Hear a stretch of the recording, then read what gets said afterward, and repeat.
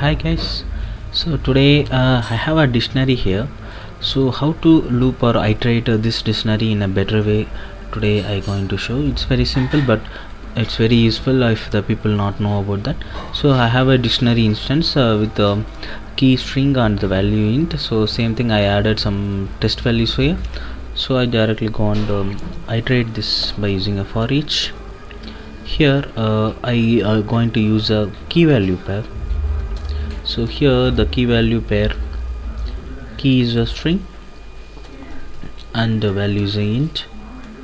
Okay, it's a I just keep as value in the dictionary. Okay, fine. So now it is so next I just go and write my console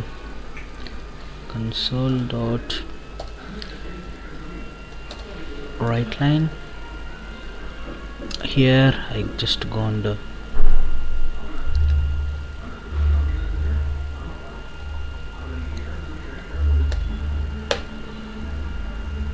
okay, just write it after the loop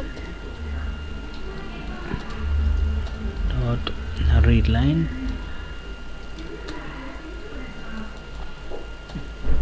console dot read line. Okay, fine, good. So let me go and run it, just to keep a little bit zoom more. Okay, just to step over here, dictionary, the data is sorting in the first loop.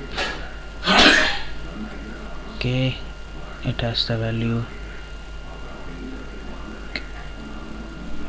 key cat and the value 2 see. So here it's returning this one.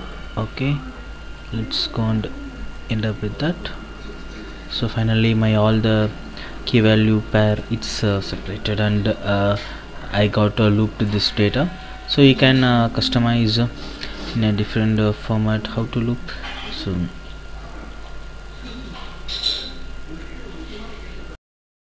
okay, so bit in the array format it is there. I just can't customize. Okay, just keep this something like this.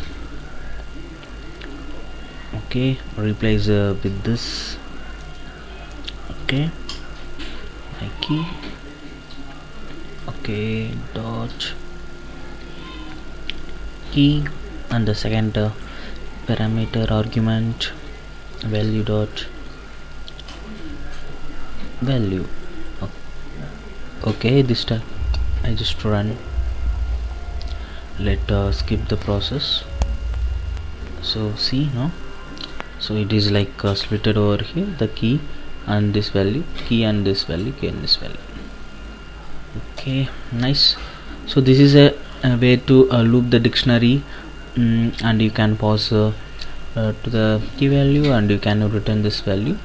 Thanks for watching the video guys. If you have any better solution or some improvements you need to do, please share us.